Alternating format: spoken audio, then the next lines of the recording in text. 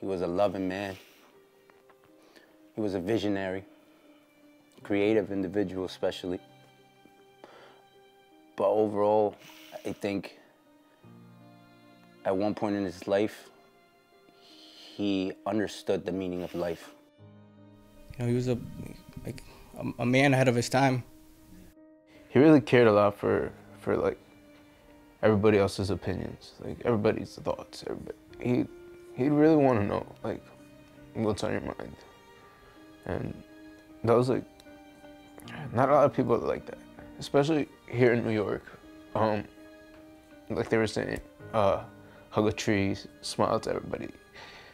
In New York, you don't find people like that, you know. It was nice to have him around.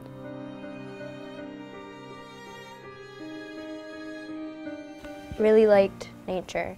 We would always go to this trail to walk, and they would tell me how like he would tell people to hug trees and stuff.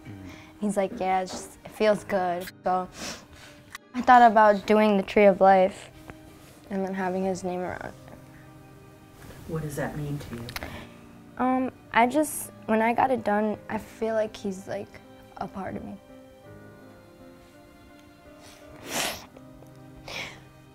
And the heart means like the love that we had for each other.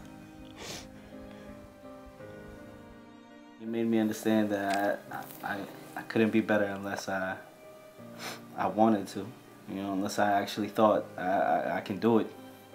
You know, don't just think, oh, it's gonna happen or maybe not. No, I gotta do it. That's one thing I'll remember forever. He was a good-looking guy.